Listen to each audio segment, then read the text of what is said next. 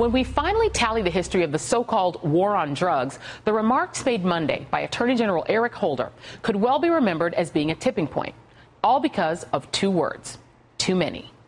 Too many Americans go to too many prisons for far too long and for no truly good law enforcement reason.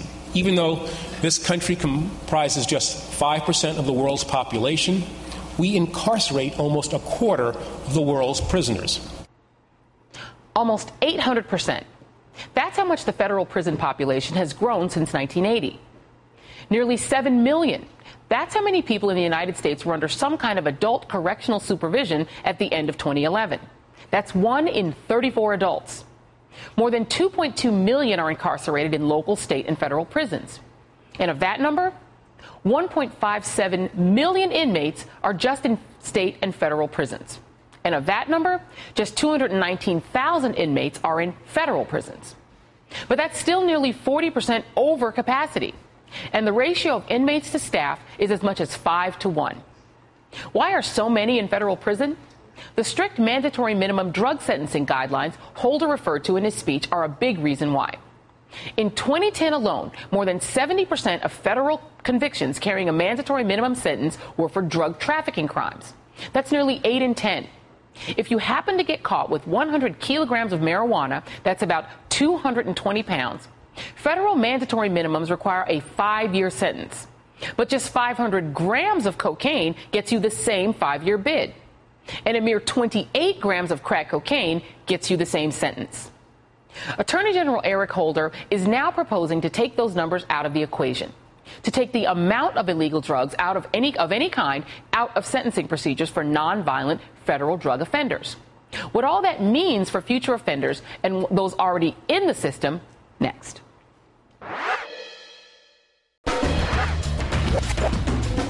Jesse Jackson Jr. is going to prison.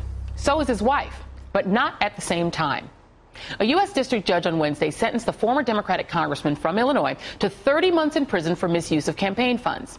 Jackson's wife, Sandy, was also sentenced to 1 year in prison for failing for years to report the campaign money spent on personal luxuries as income.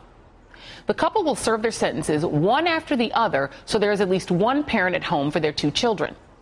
Now, this isn't uncommon or preferential treatment. More to the point, it's the humane, better thing to do.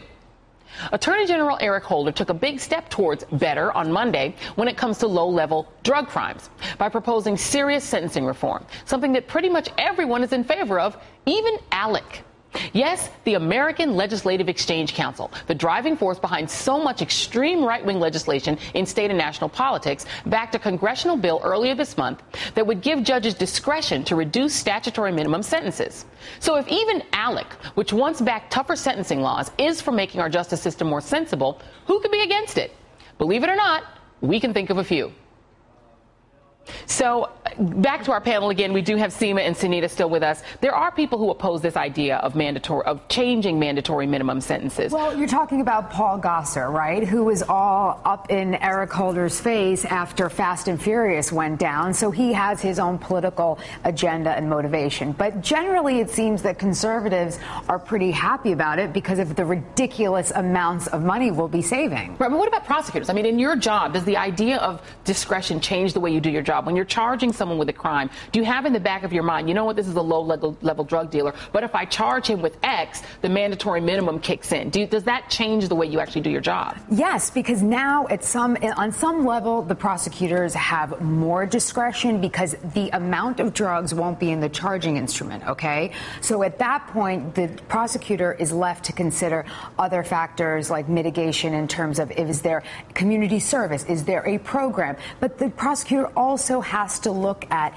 was this person a manager or a supervisor in a conspiracy, in a drug organization? Is there any violence alleged? Was a weapon involved? So both the judge and the prosecutor in this case get to open their eyes to who the defendant really is, as opposed to just an amount of drugs. But so that doesn't always work that way, obviously. We've been covering a lot on this show the case of Clarence Aaron. And this was the young man he's seeking clemency since 1993. He got 3 life sentences for mere merely introducing a college friend whose roommate or a college friend who had a relative that was in the drug trade to another person in the drug trade. That transaction happened. He got 3 life sentences. He actually got the longest sentence of the 3 people. I mean, are mandatory minimums at all doing what Seema said, where they're allowing the prosecutor and the judge to think about it before they charge and before they proceed? No, I mean, this is a tragic case of a young man who's now in his 40s, and it's just outrageous that in this country we would allow something like this to happen.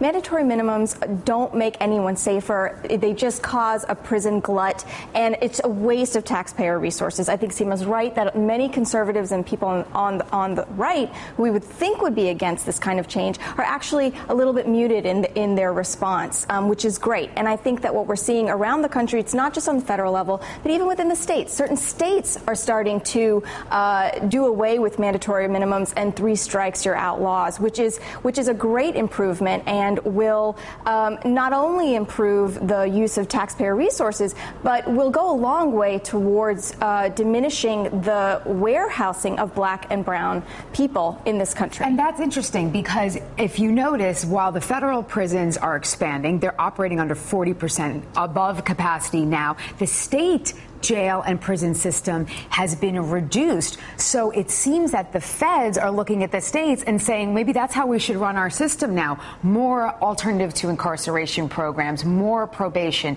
Because let me tell you something, Joy.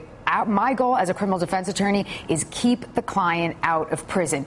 Going to prison changes your life. It changes everything. There is no coming back. If a client goes to jail, and it does, whether it's a few months or even a year or even a little more, they have more chance to rehabilitate themselves. All right. Well, thank you very much to Seema Iyer and Sunita Patel. Thank you both. And coming up,